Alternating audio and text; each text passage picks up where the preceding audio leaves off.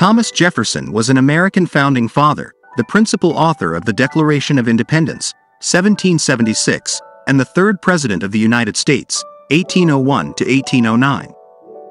Jefferson was born in Shadwell, Virginia, on April 13, 1743. He was the third of 10 children born to Peter Jefferson, a planter and surveyor, and Jane Randolph Jefferson. Jefferson was educated at the College of William and Mary, where he studied law.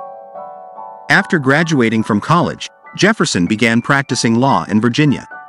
In 1774, Jefferson was elected to the Virginia House of Burgesses. He quickly became a leader of the American Revolution. In 1776, Jefferson was appointed to the committee to draft the Declaration of Independence. He was the primary author of the Declaration, which was adopted by the Continental Congress on July 4, 1776. After the American Revolution, Jefferson served as governor of Virginia from 1779 to 1781. He was then appointed minister to France from 1785 to 1789.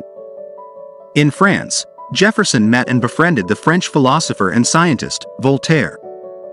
In 1789, Jefferson returned to the United States and was appointed the first Secretary of State by President George Washington.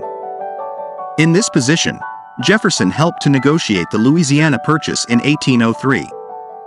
The Louisiana Purchase doubled the size of the United States.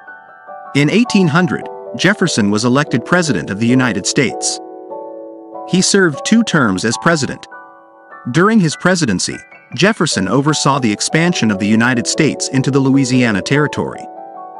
He also signed the Embargo Act of 1807, which prohibited trade with foreign countries. The Embargo Act was a disaster for the American economy, and it was repealed in 1809.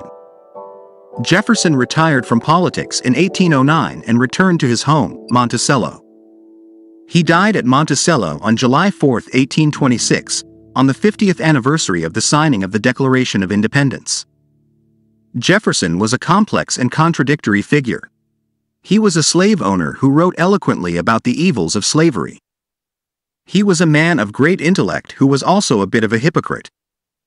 But there is no doubt that Jefferson was one of the most important figures in American history.